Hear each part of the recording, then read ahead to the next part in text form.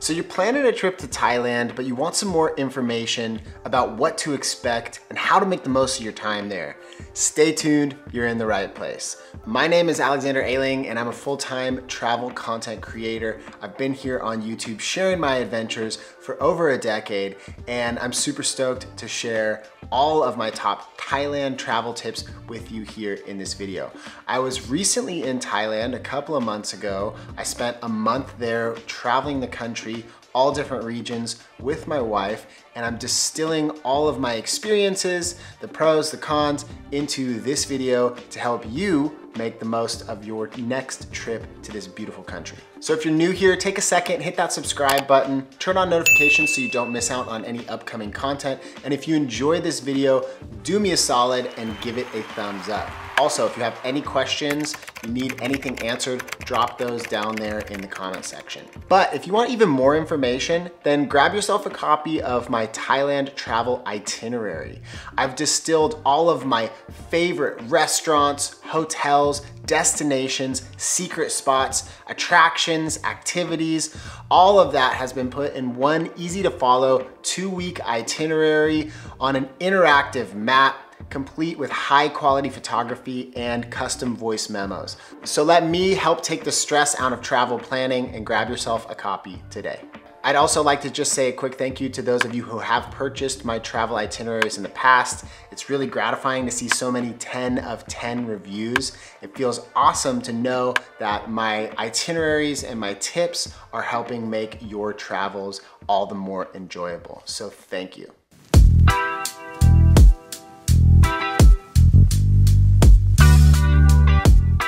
Thailand is a country of captivating contradictions.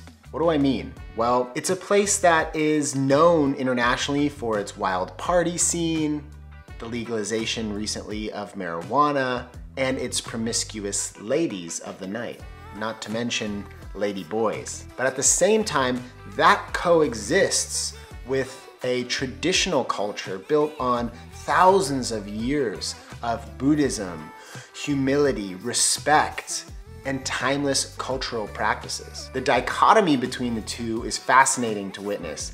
Personally, it's one of my favorite things about traveling to Thailand, how it all fits together. Somehow it does.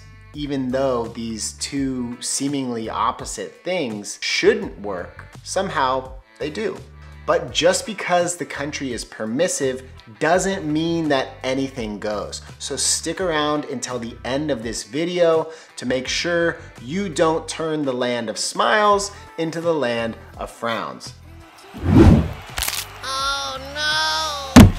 Thailand consistently ranks as one of the most visited countries in the world, and with good reason. Thai people are incredibly welcoming, friendly, humble, and polite.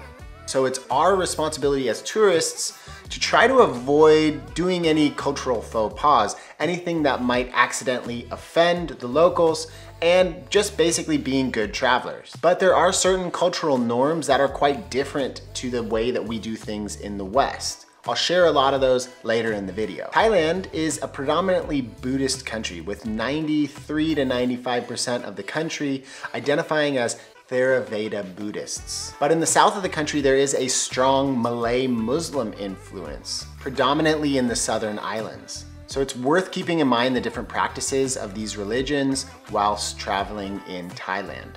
But before we get into all of the different tips, let's just do some rapid fire general information that will help you prepare for your trip. I highly recommend that you get a SIM card specifically for Thailand. Now, you can go about this in two ways. You can get an eSIM, which you can purchase through the link in the description of this video. And that's great if you're visiting for 1 or 2 weeks. But if you're visiting for longer, then I highly recommend just getting a local SIM card. And these will have, many of these will have unlimited data, local calls and texts. And that's just really useful, especially when you're calling a local business, inquiring about an activity or a hotel reservation, not to mention just being able to browse on your phone, upload photos to your social media. You can get an eSIM Or when you arrive in the airport, you can get a local SIM card. It is gonna be slightly more expensive at the airport, but it is right there and it's really, really convenient. You'll be able to use that data immediately, and you're gonna want to use that data immediately because you need to download the app called Grab. Grab is basically Thailand's version of Uber. They do transportation, and they also do food delivery in the major cities. So once you get your SIM card, you'll download Grab. This can all be done in the airport, and you'll be able to connect to the internet, find where you're going, and book transportation to get you from the airport to your hotel. Just make sure that your phone is unlocked before you leave your home country. We should talk quickly about visas. If you're just visiting for a few weeks, you can enter the country on a visitor visa. It's free, so you don't have to apply for anything. If you're gonna be staying for longer, you will need to apply for a travel visa. And if you're doing any business or volunteering, then you will have to apply for a different visa for that. Just generally speaking, if you're visiting for 30 days or less, you can just arrive and enter into the country. You don't have to apply for any special visas. And then ATMs, let's talk about ATMs. In Thailand, the ATMs will charge you an additional fee. So your bank will charge you an international fee, and then the ATM is gonna charge you another fee on top of that. That fee can vary anywhere between $5 to $10 US, so it can add up quite quickly, especially if you're just taking out little bits of money at a time, which is why I would recommend taking out larger amounts. Lots of places are starting to accept credit card, especially larger restaurants and hotels. And I like to use my credit card because I have an airline credit card. I use the United Mileage Explorer Plus card, which gives me airline miles every time I make a purchase with it. It also has a lot of other perks like free airport lounge access, as well as it covers and pays for your global entry if you're a United States citizen or you live in the United States. So if you're interested in that, you can check out that credit card. I've linked it in the description. And then let's also just talk about weather.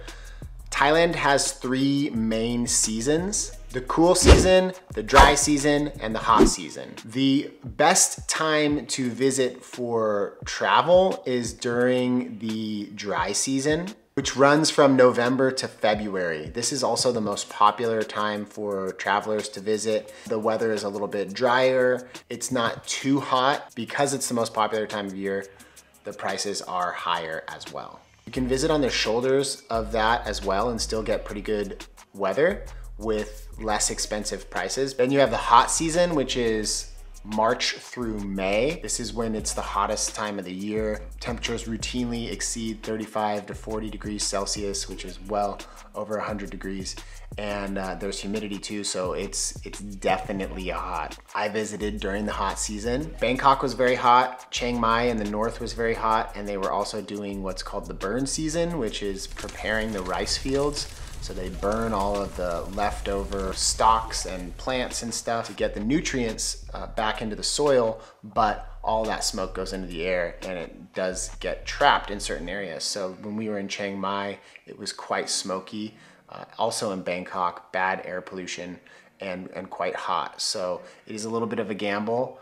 But then when we went down south to the southern islands, the weather was great. It wasn't smoky, it wasn't too hot, and we had very few tourists and quite cheap prices for accommodation. Obviously, it's, you know, pros and cons. And then you have the rainy season, which runs from May until November. This generally is wet across the country, but in the north, in Chiang Mai area, it's not quite as rainy, so it could be a good time if you're planning to go there for like trekking. It all really depends on what your preference is, so it is something to take into account.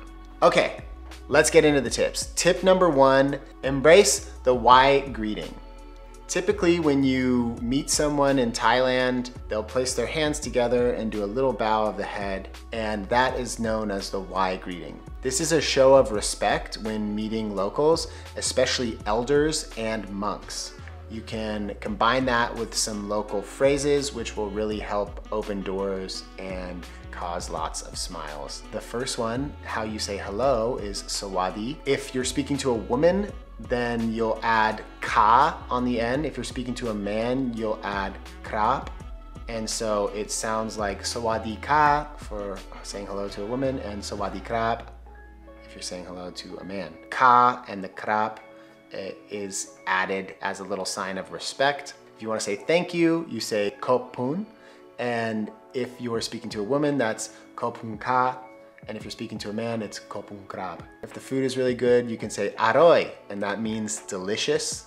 And then also you can ask how much, and that is taurai. Most people in Thailand do speak some English. Having a couple of phrases is just a great way to open doors, to show a sign of respect, and to try to engage more with the locals. Okay, number 2, eat street food fearlessly. You don't want to miss out on Thailand's incredible street food. Thai culture is famous for its incredible cuisine, and one of the best things about visiting Thailand is that so many delicious meals, dishes are available for such unbelievably low prices. The country really runs on street food. Locals eat street food.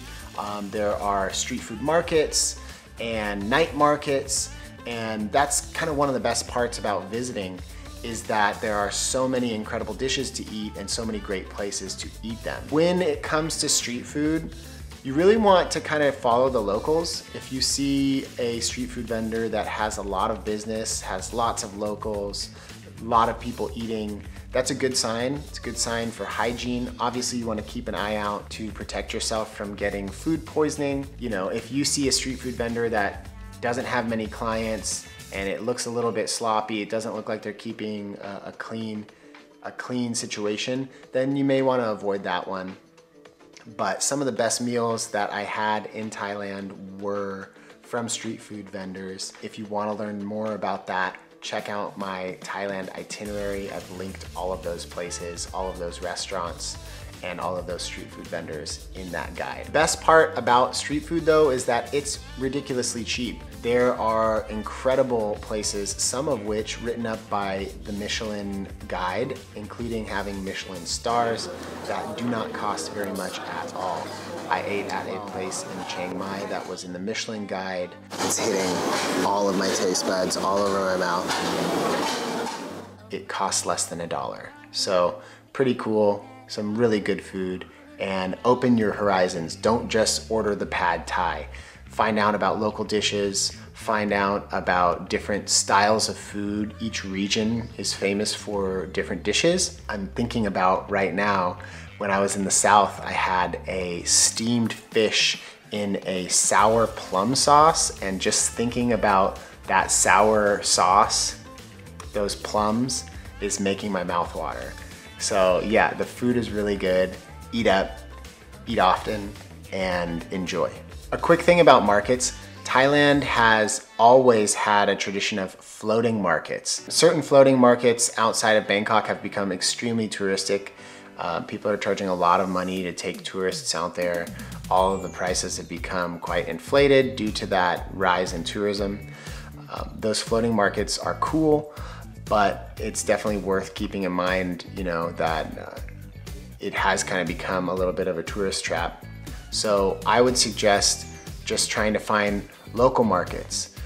When I stayed in Bangkok, we stayed right next to a very, very vibrant local market called the Ratchawat Market. You can check it out in my Thailand vlog series. The markets there are so cool. It's amazing. And then lastly, in regards to food, do not miss out on the tropical fruit. There's so much delicious tropical fruit in Thailand, especially the mangoes, and the most famous and controversial of fruits, durian. Durian is the fruit which is famous for being uniquely unpleasant for some people in the scent. It kind of smells like sweaty gym socks doused in gasoline. But the flavor is considered by the Thai and many people across Southeast Asia as being the king of all fruits. It's incredibly healthy. It's got all sorts of antioxidants and health benefits, and it's a unique flavor. So I highly recommend you try it, and let me know what you think about durian in the comment section. So take advantage of the fact that you're at the source and load up on tropical fruit. Tip number 3, this one's important, and I wish I had known about it before I traveled to Thailand. Get your international driver's license. So if you have a driver's license in your home country, then that's great, it works in your home country.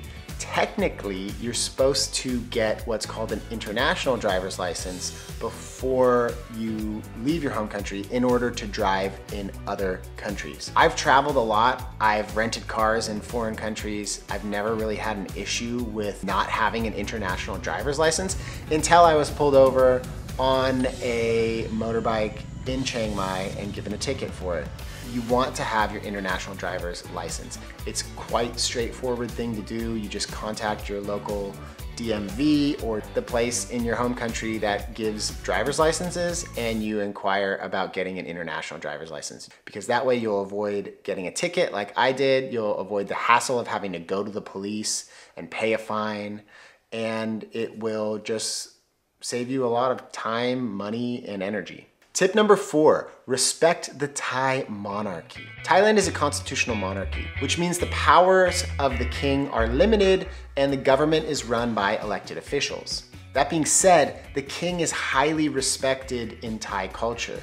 Don't be surprised if you see portraits of the king and the royal family in people's homes, in restaurants, in government buildings, or even on billboards. But make sure you don't badmouth the king or the royal family, because that's actually against the law. There are laws in Thailand which make it a criminal offense to slander the king, to talk badly about the royal family, and depending on the severity of the case, you could be spending time in prison. So it's best to just avoid talking about the king in general.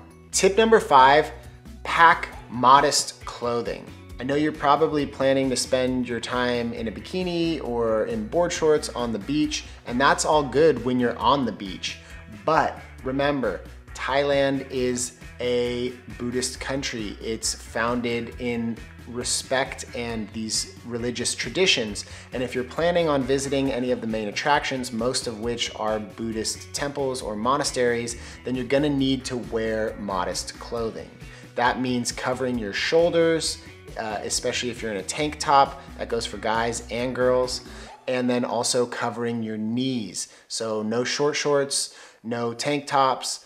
This can really be kind of easily worked around by just having a scarf or a shawl that you can just put over your shoulders. If you're planning on doing sightseeing and you're gonna go to these sites, if it's really hot, I would just pack the long pants, preferably lightweight and breathable ones, into my day bag, and then just go to the restroom beforehand and get changed, and then go in, and then when I'm done, take them off and swap out. Sandals are totally fine. Brought shoes on the trip, and I think I wore them once or twice when I was going hiking. Other than that, I was in sandals the entire time. It is worth packing some long sleeve stuff just to protect from mosquitoes. Mosquitoes are present in Thailand, and some of those mosquitoes carry nasty diseases like dengue fever, malaria, Zika, not to mention other ones with long, difficult to pronounce names. So to avoid getting any of those, the easiest way to do that is just to cover up, especially in the morning and in the evening when mosquitoes are more active. And also just to apply mosquito repellent. Make sure you have a good mosquito repellent, bring it with you before you come, and apply it liberally.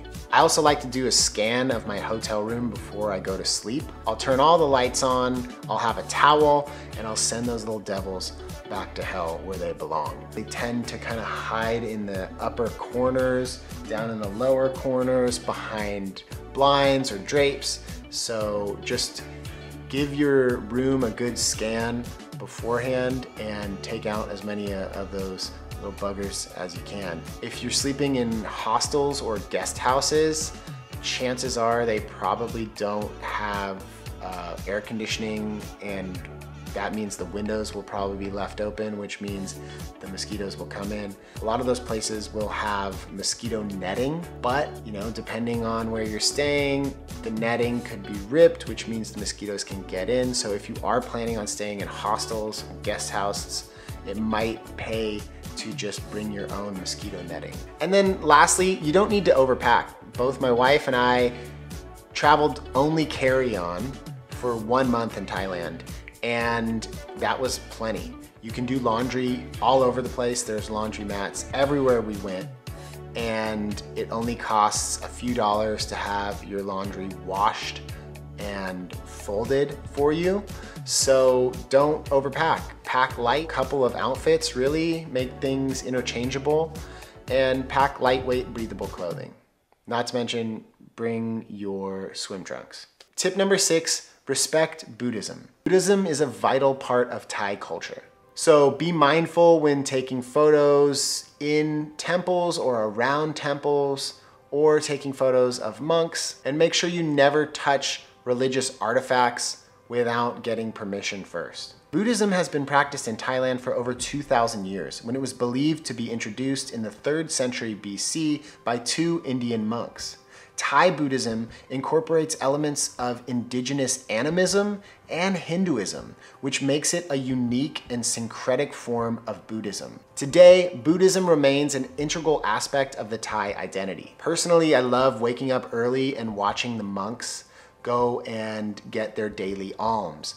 Monks, they're not allowed to prepare their own food, so they go out in the morning and they get offerings from the local community. The local community in exchange receive blessings, and it's this beautiful interaction that really sets the tone for the day and reminds you that you are in a very different, very beautiful culture. Another little strange thing that's worth mentioning is that you shouldn't buy Buddha statues, because it's actually illegal to take Buddha statues out of the country. Even though there are plenty of places selling Buddha statues, they could be confiscated by Thai customs. Some other basic etiquette to be aware of: don't point at people with your index finger, it's considered rude. Also, don't point at people's feet or the soles of their feet. And don't put your feet on tables or on pillows, as it's considered extremely rude. And then lastly, don't touch people's heads. All of those things are considered quite rude in Thai culture. And then remember to remove your footwear if you're entering someone's home or you're entering a temple. You'll see there will be piles of sandals everywhere. If the sandals are at the door, then leave yours there too. Tip number 7, explore beyond Bangkok. I know that sounds pretty basic, but the first time I visited Thailand back in 2013, I was on an around the world trip. I won a travel filmmaking contest, sent me around the world, and I was in Bangkok for 5 days. I didn't get to see the rest of the country. And Bangkok has a lot to see and do, so I really dove deep into Bangkok itself, and it's a fascinating place. I mean, they wrote the song, "One Night in Bangkok," and the world's your oyster. Bangkok's great, but it is a huge city. It's crowded, it's loud, it's a little chaotic, and there is pollution. So make sure that you don't spend too much time in Bangkok. Make sure that you spend as much time as you can outside of Bangkok exploring the other regions of Thailand, whether that's the north with Chiang Mai and Chiang Rai, or coming down to the southern islands, Krabi, Phuket. Phuket is quite touristy, so be aware. I wanted to visit the areas that weren't as touristy, that weren't the major tourism draws there, just because that's usually the way I like to travel. But make sure that you give yourself time to explore outside of Bangkok. Once again, if you need help planning your Thai travels, then grab yourself a copy of my 2-week Thailand itinerary. This can be added or subtracted to, depending on how much time you have, but it's basically the best of the whole country distilled into one easy to follow itinerary. It's got Bangkok, it's got Chiang Mai, it has Krabi, and it has the southern islands. So there's a lot to see and do in there, and I've shared all of my favorite activities, hotels, restaurants, destinations, secret spots, as well as additional information that will be super helpful when it comes time for planning your trip. So if you need a hand, grab yourself a copy of my Thailand travel itinerary. It's linked in the description and in the cards of this video. Tip number 8, take a slow boat down the Mekong. So the Mekong River is kind of the main artery of Southeast Asia. The Mekong River is one of the major rivers in the world, flowing through 6 countries for over 4,350 kilometers. It plays a crucial role in trade and travel in the region, and it's a great way to relax into the slower life of rural Southeast Asia. So if you're planning on backpacking around Southeast Asia and you have a bit more time on your hands, then consider taking a slow boat down the Mekong River. Now you can do Mekong cruises, but most people take the slow boat from Thailand to Laos. So if you're planning on visiting Laos, then you can take a boat down the Mekong to get there. Usually takes about 2 days, and it's a really unique experience. If you want to time travel, probably the closest thing you can do is take a slow boat down the Mekong River. And speaking of slowing down, let's talk about one of the best things in Thailand, in my opinion, Thai massages for a few dollars almost everywhere in the entire country. Thailand is full of massage parlors and they do great work, know what they're doing.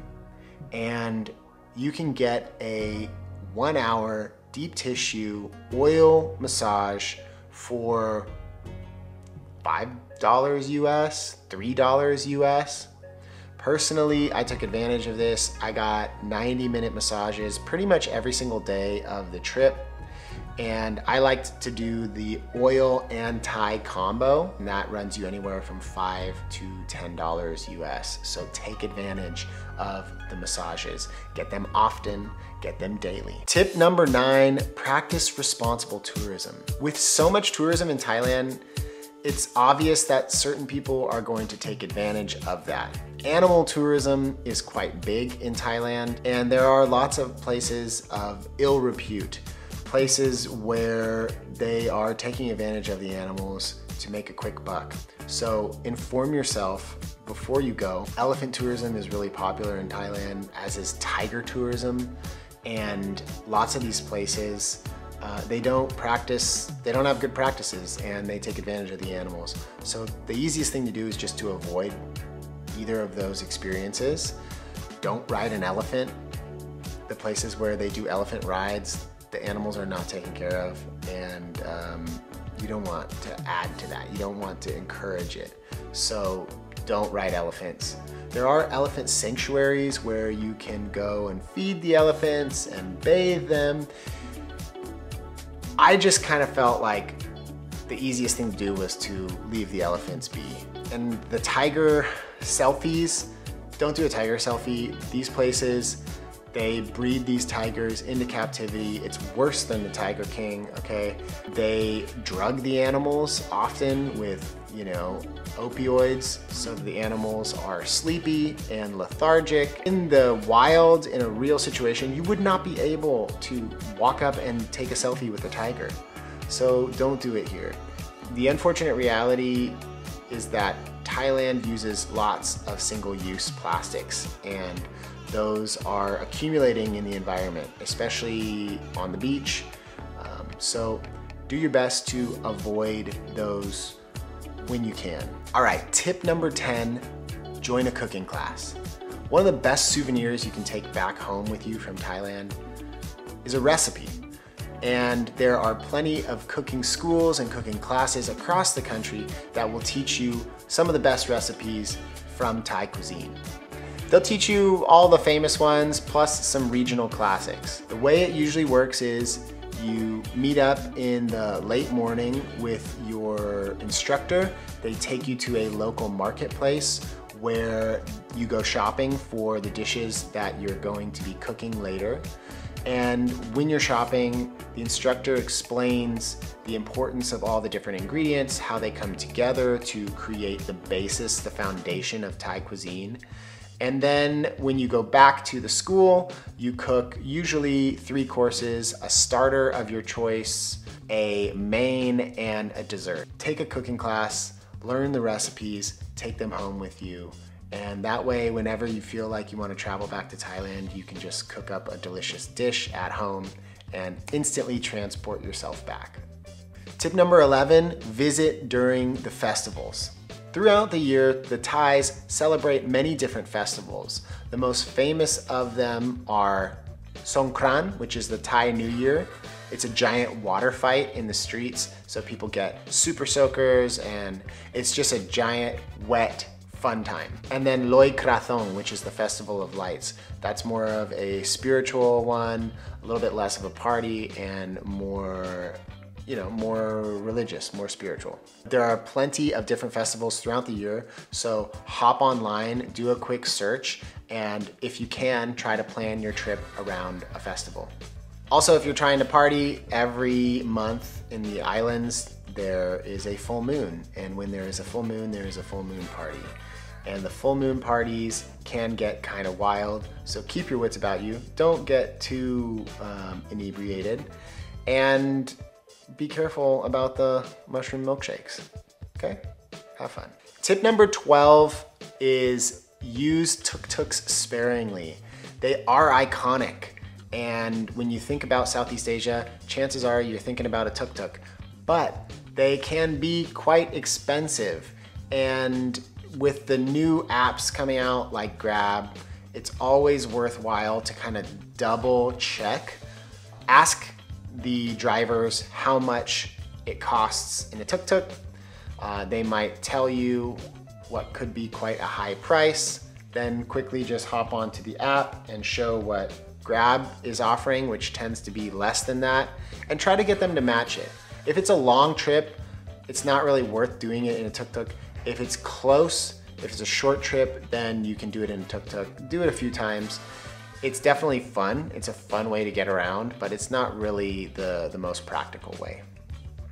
What about getting from city to city or region to region? Well, you have some options. If your time in Thailand is constrained, if you only have a few weeks, then I would just suggest traveling by airplane. There are lots of low-cost air carriers that can get you from Bangkok to Chiang Mai to the southern islands, all in a couple of hours. That's definitely the fastest way to do it, and the flights can be pretty cheap. If you have a little bit more time, or if you're on a more constrained budget, then consider taking buses or trains. There are overnight trains, sleeper trains, and you can find out all of those by going to 12Go. That's like the best website that aggregates all of the different options to help you plan a cost-friendly trip. So you can check that out. I've linked it in the description of this video. If I'm staying in a place for a few days, I just suggest renting a motorbike. Make sure though that you are careful, that you wear a helmet, and that you have experience. Maybe don't rent one in a city. Maybe wait until you're on one of the islands and it's a little bit more mellow to kind of figure that out. But it is a really fun way to get around. It's the best way to get around. There's nothing more enjoyable than, feeling that tropical wind on your face when you're ripping around the island on a little motorbike. Okay friends, well there you have it. Those are my 12 essential travel tips for Thailand. There's many more and I'll save those for the next video. So subscribe to my channel if you are not subscribed already. Give this video a thumbs up if you found it useful. It really helps me out, helps this video get spread to more people. So please leave a thumbs up and drop a comment in the comment section. Share your tips. And if you have any questions, drop those down there as well. And then once again, if you need help planning your Thailand trip, then grab yourself a copy of my Thailand travel itinerary. All right, enjoy your trip. I'll see you in the next one. Peace.